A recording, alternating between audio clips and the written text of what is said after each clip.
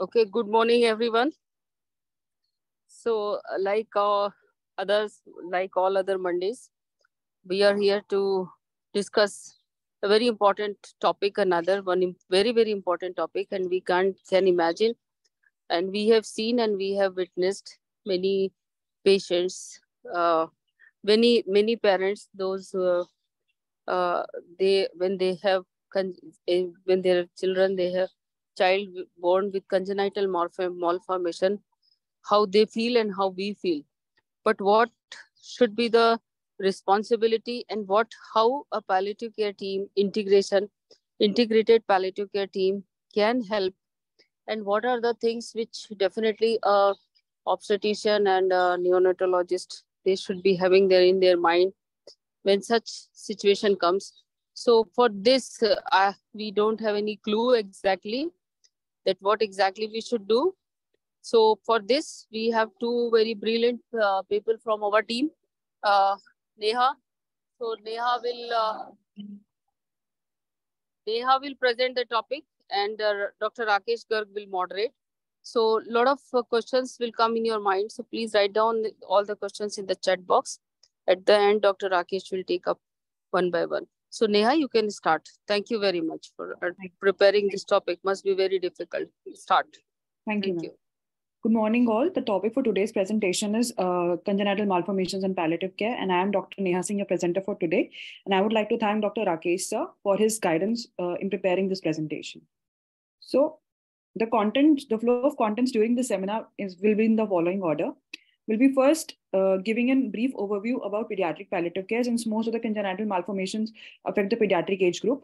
Then we'll come to introduction to congenital anomalies proper, followed by role of genetics. Then we have classified anomalies based on impact of life and given an overview of their management, followed by communication, which is required in breaking bad news in patients with congenital malformation, followed by their advanced care planning and the role of bereavement in those patients.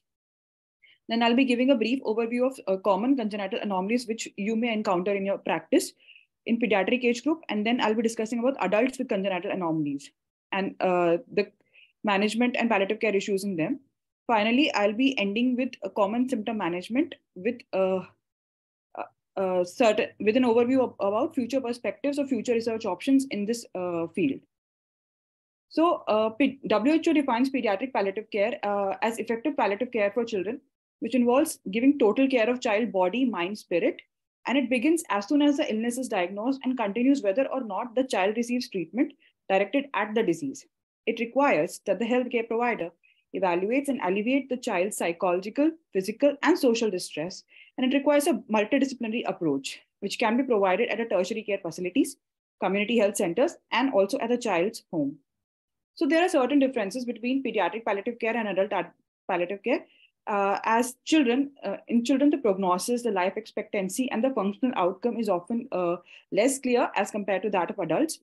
And the children usually have intensive disease modifying or life sustaining treatment, so which is different from that in adult palliative care. And the care often requires a dual focus on growth, development, and potential for death. And there is greater emotional burden for the family. And as the child grows, their physical, hormonal, cognitive, and expressive and emotional needs also change. So palliative care has to evolve with their developmental changes. And certain patients which may have congenital anomalies or uncertain or rare type of genetic conditions, they need palliative care. And in those patients, multiple children may be affected in the family, which might create a sense of guilt in the parents. So that needs to be addressed as well. So expertise is needed to discern a child's emotional and cognitive development and to communicate in a manner which is appropriate for child's in a manner such that information about illness and child's preference for the care can be elicited. So what is the need for the palliative care? Among the total need for palliative care, the congenital anomalies and account for 25% of total pediatric palliative care needs. And among the congenital anomalies, the child can fall into any of the following categories. That is, with acute life-threatening conditions, chronic life-threatening condition which may be cured or for a long period but may also cause death, a progressive life-threatening condition for which no curative treatment is available, children with severe neurological conditions that are progressive but may cause deterioration and death, neonates who are severely premature or have severe congenital anomalies, and family member of a fetus or a child who dies unexpectedly. So multiple congenital anomalies are there which can fall into any of the following categories. So what is a congenital anomalies? So it is defined as a structural or functional anomaly that occur during intrauterine life and can be identified prenatally, at birth, or later in life. And it is a major cause of newborn death. That is, congenital anomalies account for 7% of all neonatal mortalities. And it can also result in long-term disability with significant impact on child and families. The prevalence in India is about 6 to 7% of all births. The number is approximately 1.7 million. And the Indian government has formulated an Indian Newborn Action Plan, which was formulated in 2014, and it approaches the prevention and care of newborn with birth defects into primary health care. So this is a national estimate of the birth prevalence of congenital anomalies in India, which says that around 4,72,177 congenital anomalies are affected births in India each year. And the two most commonly identified congenital anomalies were number one is major congenital anomalies such as anencephaly, which can cause intrauterine death, as well as death at birth, and talipes, which is a minor congenital anomalies, in which the child can survive up to adulthood and can be corrected using low-cost intervention. So what is the etiology of congenital anomalies? In 50% of the cases, no cause has been identified for a congenital anomalies, while in the rest of the 50% of the cases, the cause can be a single gene defect, chromosomal disorders, conditions during pregnancy that affect the baby, and genetic and environmental problems. So chromosomal abnormalities can lead to trisomy, such as Down syndrome, monosomy, and monosomies, and single gene abnormalities, which can lead to genetic disorders, which can be classified as autosomal dominant disorders, autosomal recessive disorders, and X-linked disorders, such as Duchenne muscular dystrophy. And conditions during pregnancy that affect the baby are fetal alcohol spectrum disorders and maternal illnesses such as diabetes, which can cause macrocephaly, autoimmune diseases, and rubella and cytomegalovirus infection during pregnancy, which can cause congenital anomalies in the fetus. The genetic and environmental issues which can cause congenital anomalies are spina bifida, which can occur because of neural tube defects, which occurs because of deficiency in folate in mother during pregnancy, and cleft lip and cleft palate. Coming to for the diagnosis of this congenital anomalies, genetic testing is available. So neurological disease without any unexplained etiology can be considered for diagnosis, can be considered for genetic testing. These include epilepsy, intellectual disability, encephalopathy, myopathy, or muscular dystrophy. And also pediatric cancers can also go for genetic testing if there is positive family history, early age of onset, and for specific types of cancer. So what are the genetic tools available for diagnosing a congenital anomalies? So you have karyotyping, non-invasive prenatal testing, microarray, FISH technique, Sanger technique, PCR techniques, next generation sequencing, MLPA, that is multiplex PCR assay, and uniparental disomy. So which test to use and when to use, that is important. So for chromosomal anomalies such as aneuploidy, microdeletions, and uniparental disomy, the tests available are, you can go for quantification PCR, karyotyping, microarray, and FISH technique. For single gene defects, you can go for single gene panel, multiplex PCR assay, multi-gene panel, whole exome analysis, and whole genome analysis. For metabolic congenital anomalies, you can go for blood gas levels, glucose, lactate, newborn screening, which is done at the newborn screening, where you can go for renal function, liver function, and creatine kinase, amino acids, organic acids, and acetyl carnitine profile. For environmental multifactorial factors which leads to genetic abnormalities, besides these, you can take history into account to see which factor might have led to the development of congenital anomaly. So this is a classification which is not available in textbook, and we have tried to classify the congenital malformations based on their impact on life, and which the first one being prenatal, that is congenital anomalies which can cause in utero death. These includes anencephaly, holoprosencephaly, brain hypoplasia, Then in heart disease, you can have unspecified congenital heart disease and hypoplastic left heart syndrome. Then unspecified chromosomal abnormalities, Edwards syndrome, and Patau syndrome. There are certain congenital anomalies which are lethal at birth. That is, they can cause neonatal and infant mortality. So these includes anencephaly, severe meningomyelocele, multicystic dysplastic kidney, non-immune hydrops with major cardiac defects, trisomy 13, trisomy 18, and congenital severe diaphragmatic hernia.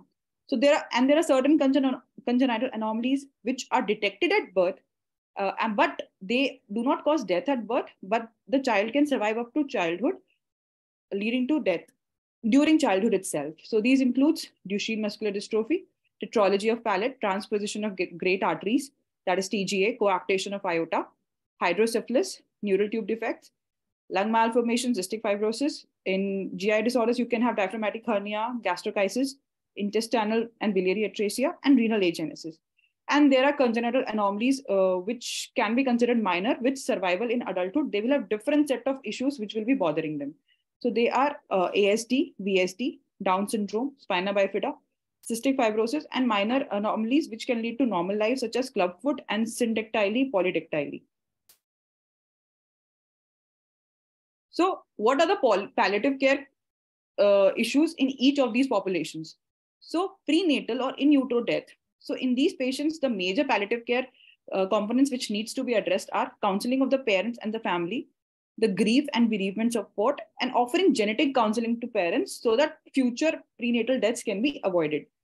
And for the congenital anomalies which are lethal at birth, for them, the palliative care issues would be discussing advanced directives with parents at the time of antenatal diagnosis, and symptom management, memory making if the family decides to continue with the pregnancy and delivery plan, and as the child progresses during the neonatal period, then offering grief and bereavement support during that period, and offering genetic counseling to parents, again to prevent neonatal and infant mortality in next or future pregnancy.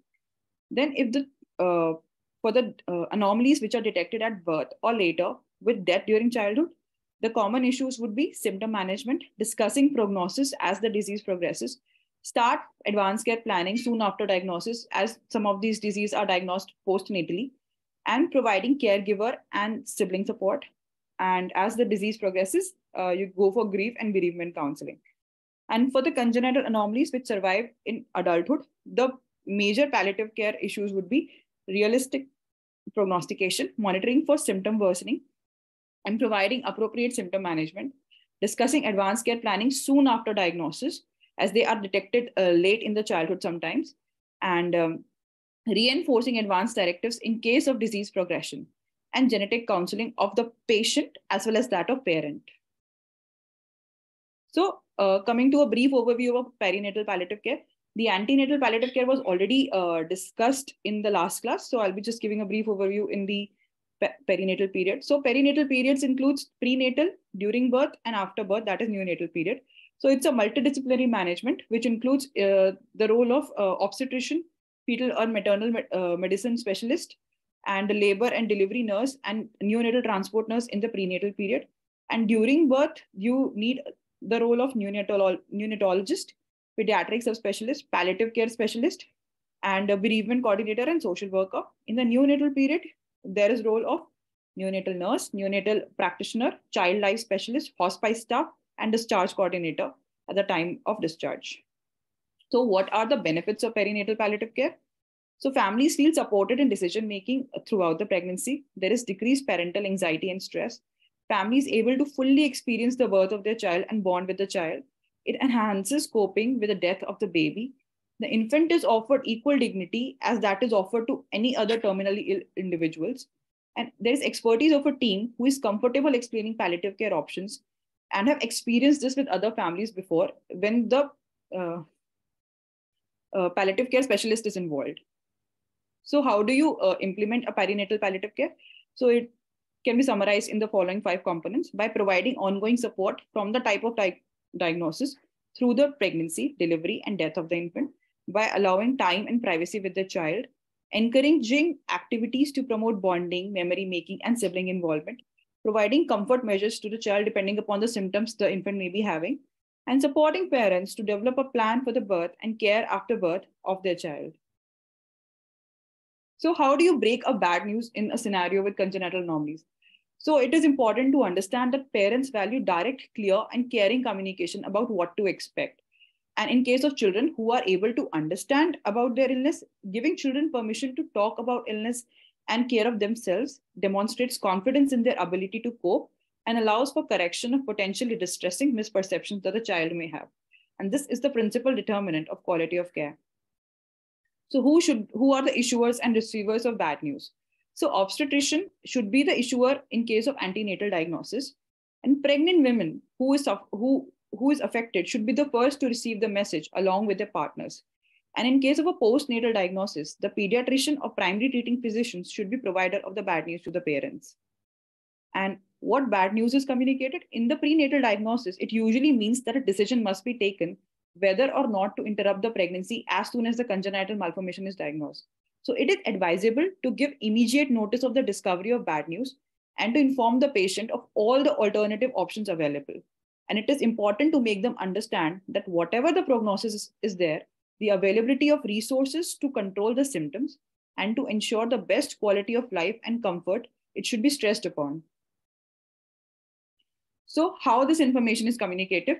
We are all aware of the Spikes protocol. So the setting to break a bad news about the congenital malformation, the setting should be a private setting.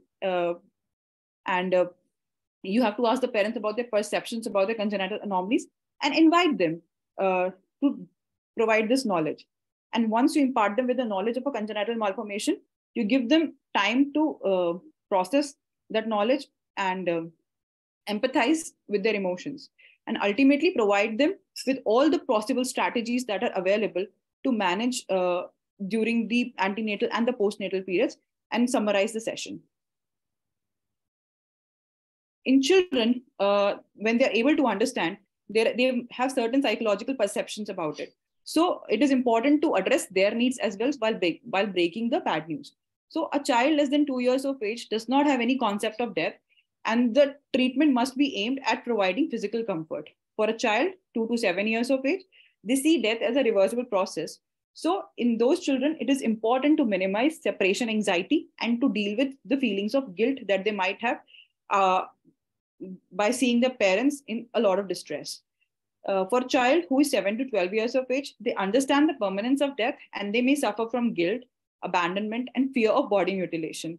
And in adolescent patients with congenital malformations, they face a struggle between a need to be independent and possibly worsening physical symptoms and lack of controls. So these issues need to be addressed while providing palliative care to the family suffering with congenital malformation. Coming to advanced care planning. So advanced care planning in pediatric population, the healthcare practitioner has an obligation to share valuable information, as parents and children may not be overtly aware of the potentials for dying until the discussion is initiated, because though not many are aware about congenital malformations during the time of pregnancy. So it is the responsibility of the practitioners to provide them with that information. And most parents, they want physicians to discuss advanced care planning options so that they can help them make a decision. And it is important and also to understand that if the patient and family do not appear to be ready to address advanced care planning, particularly when death is not imminent, then respect for autonomy and parental authority includes the option of allowing them to refuse the information and defer decision making at that point in time. So how do you go about advanced care planning in patients, in such patients? So there is a dimmer switch model and in an on and off switch model. An on and off switch model is you provide palliative care and you stop it, and then when the need for the palliative care arises, then the palliative care is again provided at that point in time. The dimmer switch model is such that palliative care measures are introduced simultaneously with potentially curative treatments, or potentially prolonging options. So in that case, as the need arises, the switch becomes brighter. That is, the palliative care which is provided increases as the disease progresses. So this is the dimmer switch model. And you have to discuss advanced care planning only, and to discuss advanced care planning only in acutely life-threatening situations is discriminatory, as you will be able to provide palliative care to patients who are only in critical illness before the pre-terminal phase, and a lot of population would be left without palliative care. So these discussions should occur early and regularly throughout the course of treatment, ideally before a crisis arises, and as the goals of care are clarified and change over time. So you can include a larger number of population and address the needs of a larger population with congenital malformations if you go about this approach. And decisions should be reviewed and revised on a regular basis as the medical condition and knowledge of treatment and prognosis evolve. Such as a disease with SMA, the new drugs are still coming up and there is a lesser data available. So the knowledge should be continuously reviewed and prognostication should be done based on that. So coming to the issues of withholding and withdrawing treatment in the matter of child. So the Royal College Physicians and British Medical Associations, they have given a 5-set situation where in a child withholding and withdrawing treatment might be considered appropriate. So these 5 conditions are a brain dead child, a permanent vegetative state, and 3 situations, that is no chance, no purpose, and unbearable situation. So what is a no chance situation? A no chance situation is such that severity of the condition is such that life-sustaining treatment simply prolongs the process of dying without alleviating the suffering. And no purpose situation is, despite the possibility of long-term survival, it is felt that it is unreasonable to expect the children to bear burden of physical or mental impairment. And such a child will never be able to participate in treatment-related decisions, which includes certain chromosomal abnormalities with intellectual disability and neonatal mortalities. And unbearable situations are conditions that is both progressive and irreversible. So the child or family feel that the burden of further treatment is so great that any potential benefit is irrelevant. So in these 5 conditions, the physicians can think of withholding, withdrawing treatment and discussing these practices with the parents. So grief and bereavement issues in patients with congenital anomalies. So first, coming to the child, the chronically ill child may experience personal bereavement even before their death. Why? Because there is loss of normal childhood. There is sadness at seeing how their families struggle to look after them. And there is losses suffered as they see their own health deteriorate, knowing that this represents loss of function of their body with a threat of death approaching, especially children more than 5 years of age, they start understanding this. For parents, they may need to grieve the anticipated death of their child before they're able to assist their child in the grieving process. And many parents have to combine grief with guilt, particularly in case of genetic disorders. They think that they have given the child this disorder. So that guilt needs to be addressed. And ultimately, you have to negotiate a balance between the parent's need and the child's need. And this is done by reflective listening and empathetic response. How do you go about the grief, managing bereavement in such patients? By listening in a non-judgmental way, by helping parents maintain a link with the child through memory boxes, and helping parents to look at grief process as a journey of steps and not something that has to be tackled all in one go. And you do not ignore siblings in this, because sibling support is very necessary. And this can be addressed by communication, by using group therapy, talk therapy, musical therapy, and art therapy in siblings. So coming to the next section, that is the common congenital anomalies encountered in the practices and overview. And we'll be discussing in the following categories: congenital heart disease, neurodevelopmental disabilities, musculoskeletal anomalies, chromosomal anomalies, and metabolic anomalies. I'll be taking a sample case of each of these conditions. So coming to critical congenital heart disease. So what is a critical congenital heart disease? A congenital heart disease is said to be critical when the conditions affecting cohort of patients require a surgical intervention before discharge from the hospital after birth. So a prenatal diagnosis of congenital heart disease improves outcome by reducing mortality and morbidity in affected fetuses. So prenatal screening is important. And early detection also allows for prenatal counseling, family grief, and acceptance, as well as giving them an option if pregnancy termination if an acceptable outcome postnatally is unlikely. And the early involvement of palliative care in this case allows providers to establish a relationship with the family and provides a continuity of care, supporting both short and long-term decision making with along with other subspecialists. So this is a brief overview of a neonate who might be experiencing certain symptoms, and assessment is found to have a congenital heart disease or any other non-cardiac issue, then if the child is having cyanotic congenital heart disease, the management would depend upon the type and the symptom severity at that point in time. And similarly, for non-cyanotic heart disease, if there is obstruction is present, then and the situation is critical, then management would depend upon that. So you can go about this flow chart. And but what are the palliative cares for palliative care triggers for initiating a consultation in patients with congenital heart disease? Why should a pediatrician or a cardiologist call you for a palliative care consult for a congenital heart disease patient? So these are the triggers that they should be aware of. So any lesion which is associated with single ventricle physiology, congenital heart disease which is associated with genetic syndromes or comorbidities such as trisomy 13, trisomy 18, and Down syndrome, symptomatic heart failure or significant myocardial dysfunction, any patient which is being considered for cardiac transplantation, and patients requiring mechanical circulatory support such as ECMO or ventricular assist device, that is VAD, any child meeting an indication for an implanted cardiac defibrillator, that is ICD, and in patient in whom there is controversy about the appropriate intervention or uncertainty about eventual outcome. Example, biventricular rehabilitation of borderline single ventricle lesions. So in these cases, if there is controversy whether to go for aggressive intervention or not, in such cases also, palliative care should be provided and sought for. But there are certain barriers which might prevent the physicians from taking a palliative care consult. So keeping that in mind, we have to address that as well. So clinicians, why do they not seek palliative care consults in congenital heart disease patients? Because clinicians find the provision of end of life and palliative care to be more distressing in younger patients. And the nature of congenital heart disease is such that the physicians pride itself on advances in life prolonging measures, and hence professionals tend to avoid, do not resuscitate discussions and other similar anticipatory planning. And some patients are awaiting transplantations, and that by definition keeps hope alive. And sometimes concept of palliative care is that it is towards end of life care. So recognition of dying phase is difficult in these patients, and it can be difficult to prognosticate. So they do not, so they are in a dilemma whether to seek or not to seek, and ultimately they do not seek palliative care consultations in such cases in majority of the time.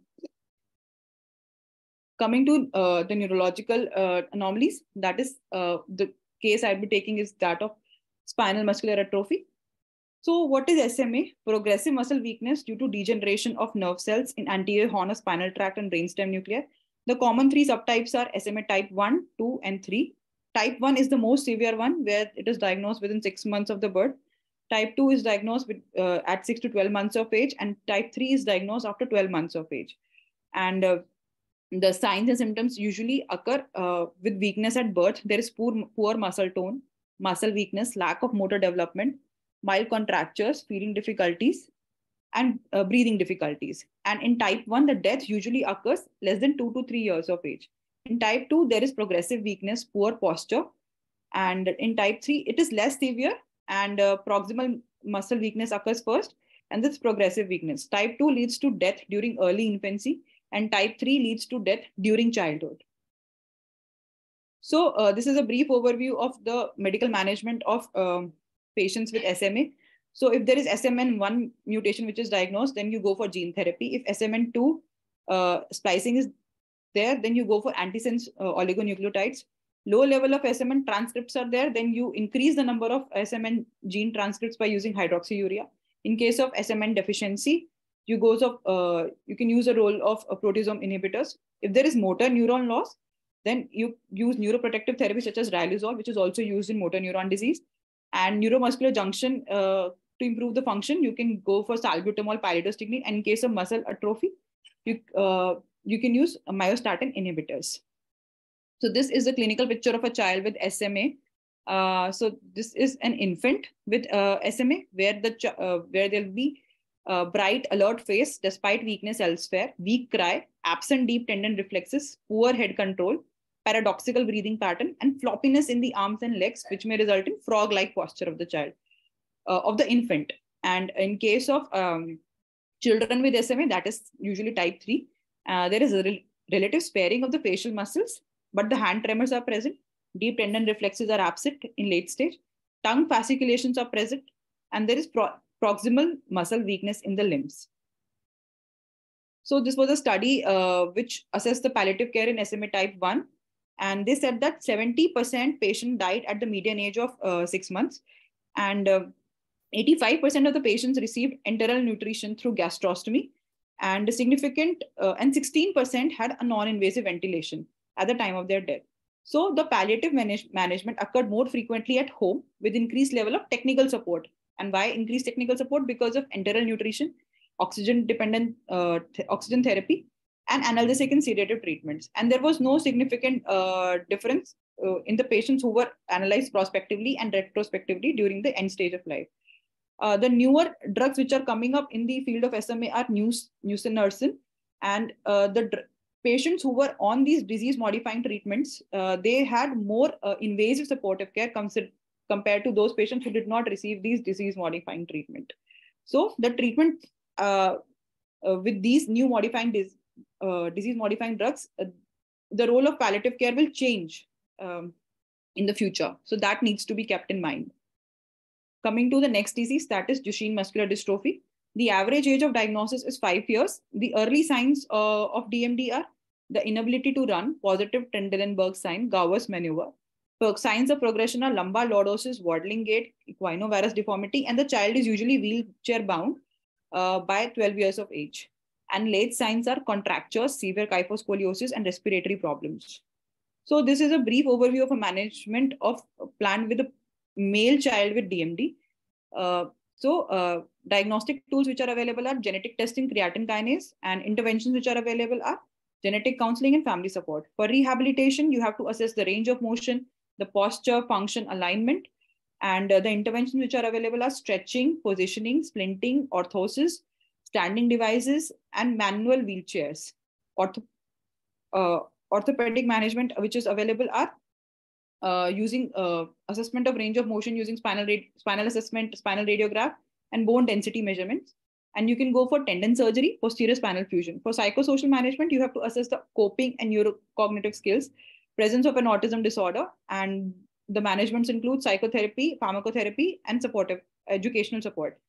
For cardiac issues, since these patients later land up in cardiac failure, so the tools available are ECG and echo, and you can go for heart failure medications such as ACE inhibitors.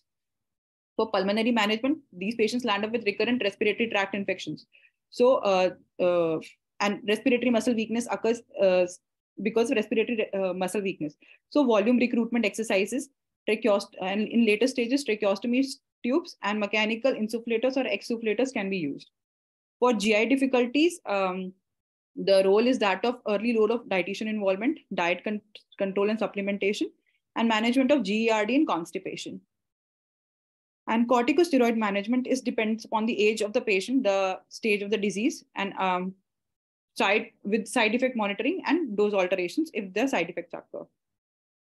So this was a study which was conducted, which showed palliative care services in patients with males with muscular dystrophy, which includes both DMD as well as Becker muscular dystrophy. So 91% of the caregivers use at least one palliative care services, and most of the consultation was sought for case management. Excuse me. So while research suggests that pain is a frequent problem in Duchenne and Becker muscular dystrophy, only 12.5% of the cases used pain management services. So this is very less. Although palliative care services were sought in 91%, but only 12.5% were that for pain management. Coming to next syndrome, that is trisomy 18, Edwards syndrome. So it is characterized by low birth weight, growth retardation, and 50% die within first week of life and 95% within first year of life. So physical appearance is that of microcephaly, micrognathus, chest wall deformity, clenched hand. Neurological deficits include mental retardation and seizure disorders. Cardiac complications include congenital heart disease of various types. And renal complications include polycystic kidney. And miscellaneously, patients might have coloboma, umbilical hernia, and diastasis recti. So this study explored the palliative care input in Belfast to those with Edwards and Patau syndrome and found that 66% had a palliative care documentation plans because they were diagnosed antenatally.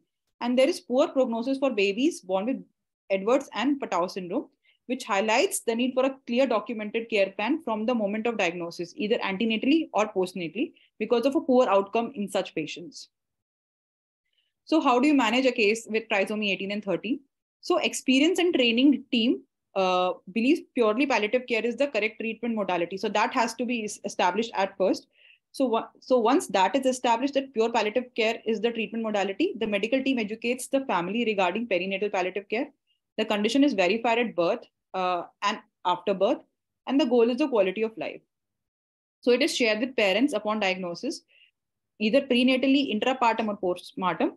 And the family meetings are held with social workers, medical and nursing staff, and case management services.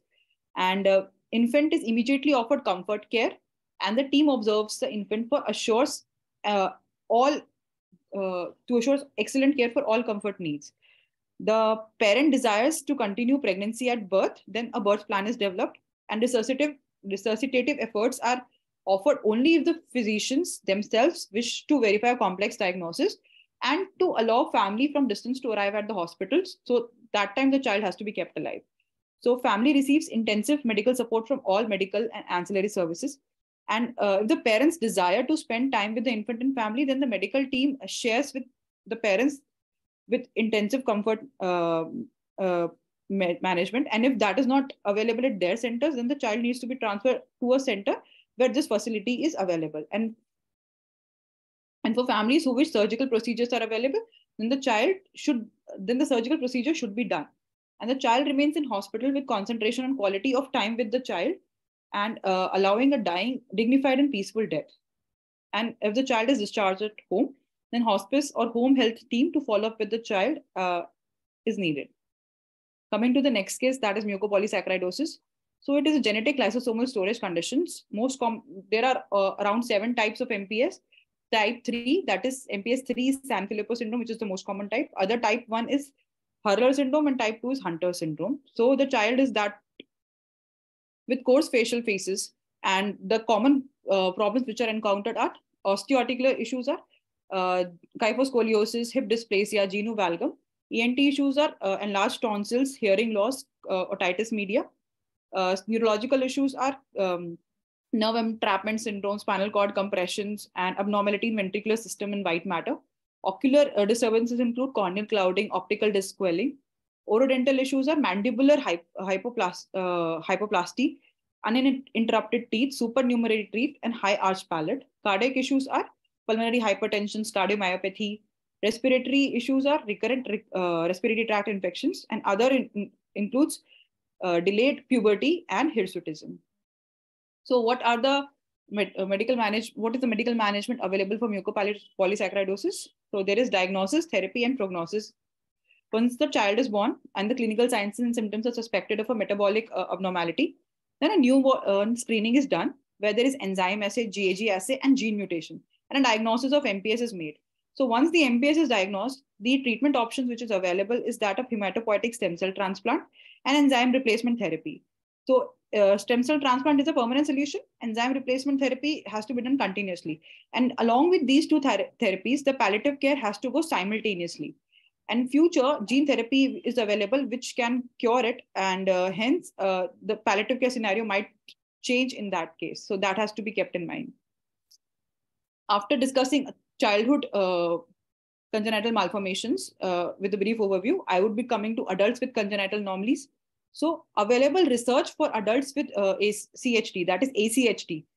They say that even with optimal surgical and medical ACHD management, the resultant medical and surgical complexities still lead to frequent hospital admissions, significant psychological distress, persistent risk of premature heart failure related mortality.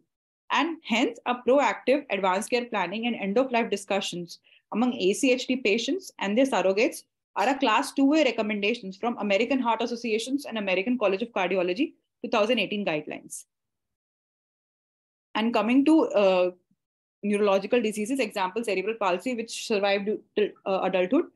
The specific issues are anticipatory guidance, which includes advanced care planning, supported living, and guardianship. And monitoring for conditions which require frequent follow-up and treatment, such as epilepsy, hearing or visual loss, respiratory insufficiency, hypertension, nutritional problems, kidney stones, fatigue, and depressions. Care coordination, immunization, and keeping in mind that there is progressive impairment as the neurological disease progresses, such as there is loss of previously attained skills and changes in behavior. Coming to chromosomal anomaly which survived till adulthood, that is Down syndrome. So signs of aging and dementia occur early in these patients and at a much younger age, and there's a different pattern. Usually the pattern which is of dementia which is seen in Down syndrome is that of Alzheimer's disease. So that has to be kept in mind. And there is midlife mortality, which is most commonly occur because of pulmonary disease and problems related to congenital cardiac defects. And although no guidelines exist for end of life in Down syndrome, and hence, it is to be kept in mind that a precipitous decline occurs in such patients. And care is usually complicated by behavioral and assessment difficulties as well as caregiver issues. Lastly, coming to common symptoms that these set of patients may have, and the common symptoms and their assessment and management, that is pain, dyspnea, GI symptoms, neurological, psychological, and skin symptoms. For pain, in children less than 4 years of age, you can have FLAC scale and behavioral observation scale. For children 3 to 7 years of age, we have PACES scale and color analog scale and poker chip tool. For children more than 8 years of age, they are usually able to tell their pain rating by numerical rating scale and verbal rating scale. So this is the FLAC scale, which can be used in children, which FLAC stands for face, leg, activity, cry, and consolability, where a score more than 7 or 10 stands for severe discomfort. Wong-Baker FACES scale is again an observational scale where the child points how much they are hurting. Coming to assessment of pain in children, you have a neonatal infant pain scale where you take the facial expression, cry, breathing pattern, arms, legs, and state of arousal into account. And for premature infants, there is the indicators includes gestational age and observing the patient for 15 seconds for alertness, recording their heart rate and SpO2, and monitoring them for frowned forehead, eyes squeezed, and nasolabial furrow. The score usually ranges from 0 to 21 points, and a score more than 12 indicates the presence of moderate to severe pain in the premature infant. So we are all aware that there is no role of weak opioids in pediatric patients. From a non-opioid, the pain increases, then you have to step up to a strong opioids. And it is a multimodal management. That is, besides using the role of analgesics, you go for a use of integrative therapy in children, and along with psychological therapies and rehabilitative measures for each condition, which we have already tried to provide overview upon. These are the doses for commonly used analgesics in these age groups. You can go through this. I will. The most common drug for for severe pain is morphine. The oral dose for which is 0.5 to 0.3 milligram per kg in children, and IV dosing is usually 0.05 to 0.1 milligram per kg per hour of infusion, with bolus dosing of 0.025 to 0.05 milligram per kg. And these are the adjuvants drug which are used in the settings and their doses, that is amitriptyline, carbamazepine, gabapentin, diazepam, and steroids. Coming to management of dyspnea. So the management will depend upon the cause. If there is muscle weakness, then not much is available, but you can go for nocturnal ventilation and cachexia management in these children. For fluid, you go for antibiotics and anticholinergics. For pressure on the airway, go for steroids and stenting. And in cancer patients, go for radiotherapy and chemotherapy. For pain, analgesic management. If there is pneumothorax and effusion, then we drain that. For management of cough, we go for opioids, and hemoptysis management is done by using ethamsalate and tranexamic acid. For death rattle, reducing parenteral fluids to 50% maintenance fluids in end of life has to be shown to be beneficial. And using anticholinergics such as hyoscine patch and subcutaneous hyoscine has shown to be beneficial. Coming to GI symptoms, that is nausea and vomiting, depends upon the cause. If the cause is because of bowel wall damage, then you can use ondansetron on metoclopramide. For central causes, you use cyclizine and dexamethasone. For opioid-induced nausea and vomiting, the drug of choice is usually haloperidol. For metabolic causes, you use metoclopramide and dexamethasone. And for reflux, dopamine antagonists are preferred. And if there is no drug which is being useful, then you can use a broad spectrum antiemetic such as levomepromazine. For anorexic cachexia management, you treat the correctable cause, use smaller portions and smaller plates, involve the dietitian early, and use food supplementation such as omega-3 fatty acids. And you can also try an anabolic steroids for a short 5 to 7 day burst therapy. For management of constipation, you can use a stool softener, osmotic laxatives such as lactulose, surfactants such as docosahexanes, and stimulant laxatives such as senna and bisacodyl. For diarrhea, you have to rule out and treat possible infection first and go for fluid and electrolyte replacement at the same time. And the drugs which can be used are loperamide. For neurological symptoms, for seizures, you can use a anti-epileptic depending upon the type of seizure. If it is idiopathic, then valproate. For partial seizures, you can go for phenytoin and carbamazepine. Absent seizures, ethosuximide. For spasticity, you can go for surgical interventions, Botox injections, and drugs such as baclofen, tizanidine, and diazepam. For myoclonus, go for opioid rotation and benzodiazepines. And chorea is usually managed with a bed rest in quiet dark room, and the drug which can be used is valproate. Dystonia is managed with anticholinergic drugs. Coming to psychological symptoms, depression is usually managed by structured interview, open communication, psychological therapy. Medications which can be used in children are tricyclic antidepressants such as amitriptyline, and the only SSRI which is approved for use in pediatric patients is fluoxetine. For management of anxiety, you can go for good communication, art therapy, music therapy, and medications such as benzodiazepines and antidepressants. And at the end of the life, the child or the patient is suffering from terminal delirium, then you identify reversible causes and treat them with drugs such as haloperidol and levomepromazine for symptomatic relief. And for sedation purposes, you can add benzodiazepines combined with haloperidol and not use them alone. Coming to last set of symptoms, that is skin symptoms. Pruritus and pressure sores are the common symptoms which are encountered by this set of patients at the end of the life. And for pruritus, you treat the possible cause, you cut nails and use mittens. Mild steroid cream may be helpful, along with the use of NSAIDs and H1 antihistamines. If the itch is caused by opioid, then you can use a serotonin antagonist. For pressure sores, the main strategy is prevention by early aggressive intervention. So you regularly turn the patient, and pressure relieving measures are used, and manage nutritional status because that increases the healing. And then use appropriate dressing. In stage 1, when only the skin is eroded, you use an occlusive dressing. For light exudate, you can use alginate and hydrochloride dressing. For heavy exudate, again, you can use hydrochloride and alginate dressings. And if the cavity has formed at the site of a pressure sore, then foam dressings are used. So this end my symptom management. And I would like to end the seminar by giving overview about future perspectives. That is, there is very limited literature which is available on perinatal palliative care and adults with congenital anomalies. So this provides an opportunities to integrate at the time of diagnosis and continue as disease progresses with evolving goals of care. And this can be done by creating educational opportunities to provide awareness among OBGs, pediatricians, cardiologists, and neurologists. Thank you. Thank you, thank you, Neha. So we have tried to cover the various aspects of patients who are suffering from congenital heart disease. Though there was no classification, but when we were reviewing the literature for various group of these patients, we could realize that we can categorize into the groups, and the requirement was quite different, which Neha has mentioned in one of the slides also. So that is in front of you.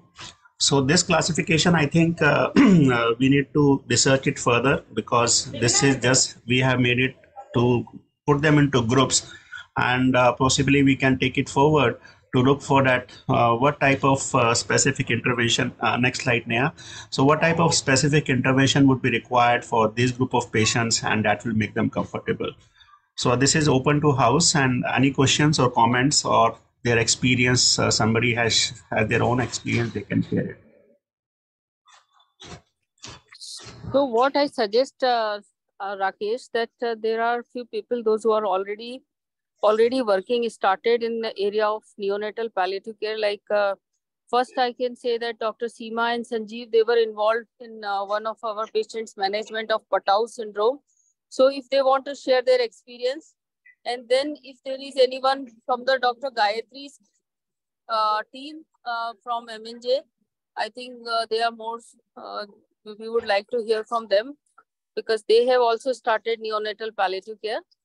So Seema or Sanjeev, would you like to share the Patau syndrome experience and our integration of palliative care in neonatal palliative care?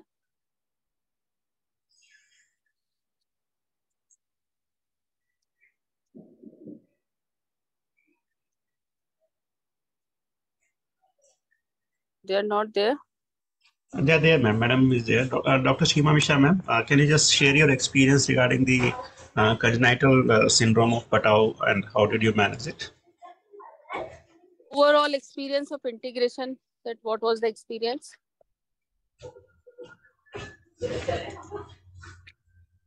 By the time madam comes, there is a question that what is, because we were discussing about including the children also in understanding their disease and they should be a part of team while we are explaining them the disease progression. So Neha, can you elaborate that what should be the appropriate age to break bad news in children?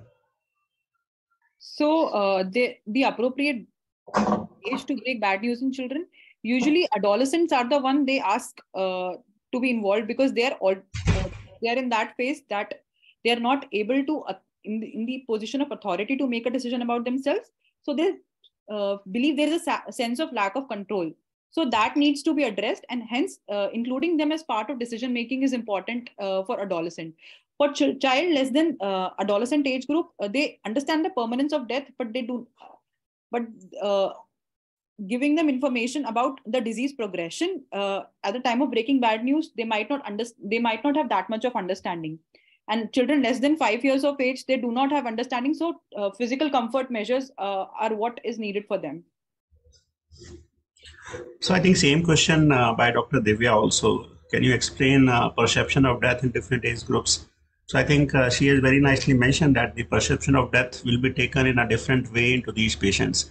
So when the breaking of bad news is done, we need to understand the understanding of that particular age group child, and accordingly they can be we can go ahead to make them understand that what is going to happen and what is their real expectations or real once we start planning with them.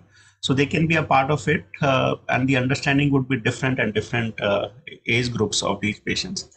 And simultaneously, as Neha has very nicely mentioned in one of the slides, that we also need to understand that they may not be having similar age related development of the not only of the physical aspect but of the neurological aspects also of the, and that's why the understanding may be differing in these patients.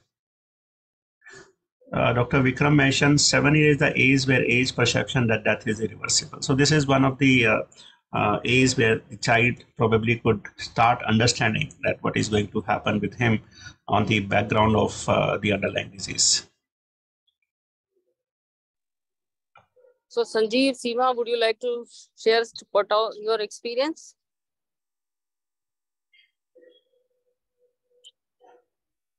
So I don't know what is wrong, but I can share that they have shared with me what are they doing in neonatal palliative care. So once we have started planning that there should be a good integration of palliative care with the neonatal group of people, we started approaching them, mainly Seema and one of residents, Sanjeev, were going there, and I think 1 or 2 more residents must be involved. And I think there is a huge interest amongst neonatologists. They want to learn palliative care. They want to integrate palliative care because our team has proved with the 2 or 3 of their patients that how palliative care can be helpful. And one patient was, I just told you about the Patau syndrome. Only problem comes that when palliative care team involves, they try to make them understand that futility of treatment, which I think as a this thing that they don't accept this. They miss not parents, but even the physicians, they don't accept this because they keep thinking that the child will be all right, and we should not withheld or withdraw or decrease the support, something like this. So this was the experience they have shared, but still interest is definitely there. They really want, because it was an initial stage, this experience they have shared, and this was the challenge they have found when they were planning to integrate palliative care in neonatology. However, there is definitely a scope, and in whole of the country, all the medical colleges, there is a department of obstetrics, and we see that there, when there is a department of obstetrics, many children, there must be this problem must be there. And as Neha said, that there is almost 1/4. I think what was the incidence, Neha? I forgot. There was some percentage. You said that these percentage of people, the parents, there are incidents of congenital malformation. I don't remember.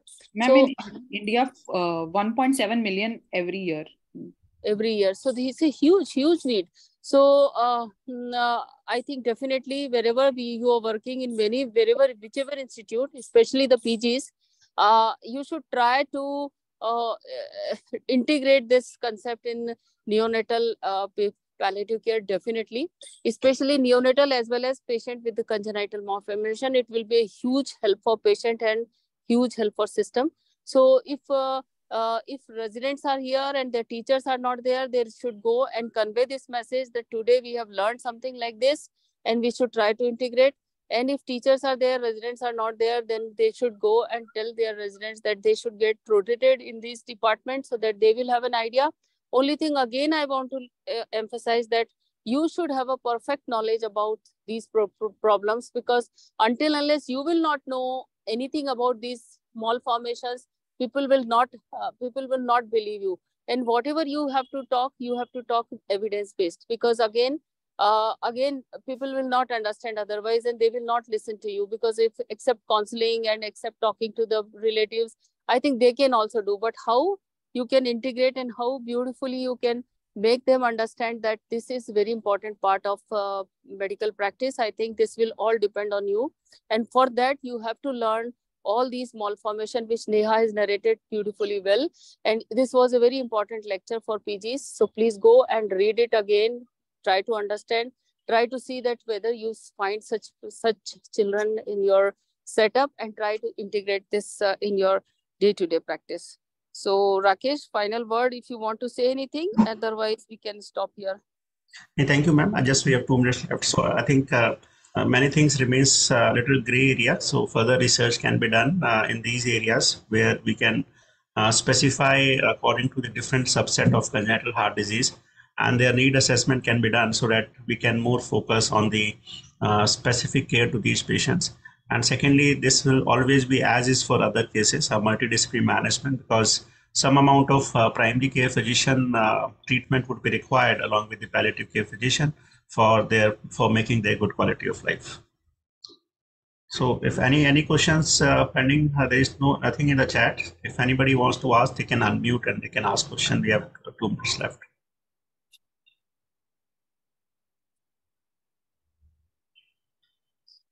So, madam, there is no question. So, can we? Okay, so we can stop here. And I think this is absolutely last sentence which you said, that it's a lot of gray areas and there is a lot of scope of research in this area. So I would like to see that from anywhere from India, whichever part, from some part of the India, there will be 2-3 studies will come in this area also, that need assessment of palliative care, and we'll do it definitely. So thank you very much. Thank you everyone for joining. We have to move for the next whole week. We have to work. So now we have only 2 minutes left. So we will stop here and see you next week, next Monday before 6:30. Thank you, Rakesh. Thank you, Neha. And thank you, Nisha and Archana. And thank you everyone for joining. Thank you, ma'am.